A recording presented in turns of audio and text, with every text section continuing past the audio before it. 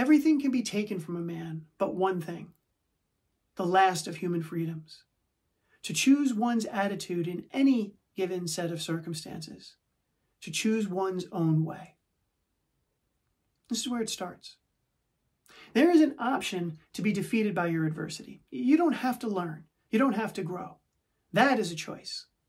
The easy and understandable thing to do is nothing, which will likely lead to far worse results in the future, but in the moment, it is the easier thing to do. An attitude that promotes growth is highlighted by a choice to make an effort and do what isn't natural or easy. And this won't happen by accident. Now, let me add and clarify that if you are doing this growth to feel better, it likely won't work. We can't back into it that way. The growth hurts, and this is important. Adversity remains adverse and uncomfortable.